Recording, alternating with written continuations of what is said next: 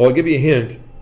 I'm going to do case study 3 with you. Case study 2 and case study 4 are going to fill in the other missing places on our little table here. Okay, so you should be able to narrow down which ones if I do one more maybe.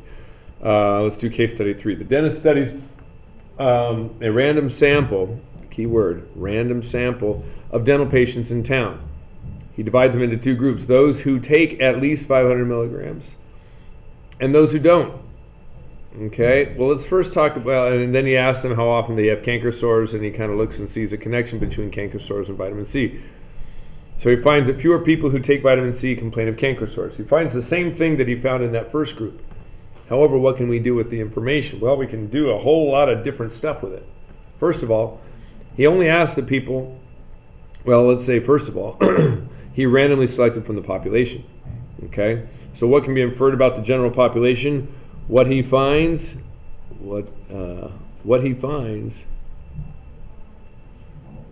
can be generalized.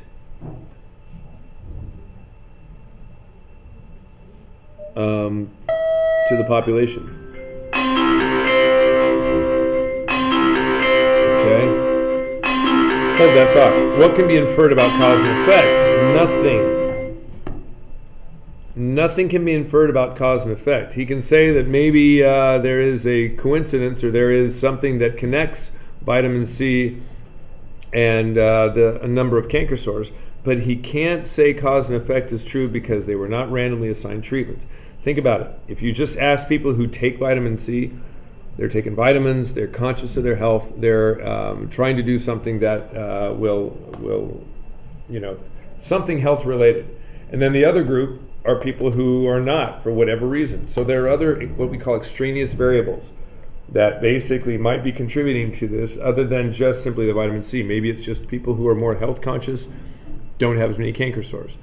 Other things that'll go into it. So we can't attach cause and effect unless we establish that experiment.